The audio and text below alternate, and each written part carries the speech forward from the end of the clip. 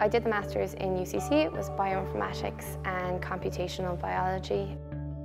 It's a Masters which allows you to get industry experience while you're still a student, and that's really vital because if you look at any job description, experience required is practically stapled all over it.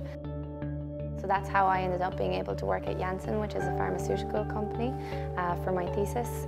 Getting that opportunity to work in industry as a result of the Masters was really a great experience for me and kind of opened up a lot of doors. The work involved developing an application, and that application would be using data coming from drug compounds.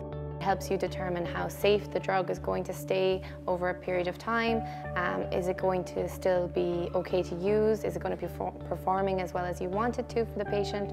And the application helps scientists predict out past the last time point that they're able to record how much longer is it going to stay in that safe period.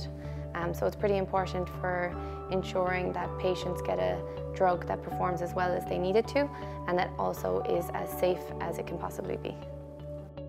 Why I think the application that I developed for my thesis is important is because with new drug products, you want to get them to the consumer, the patient, as soon as possible.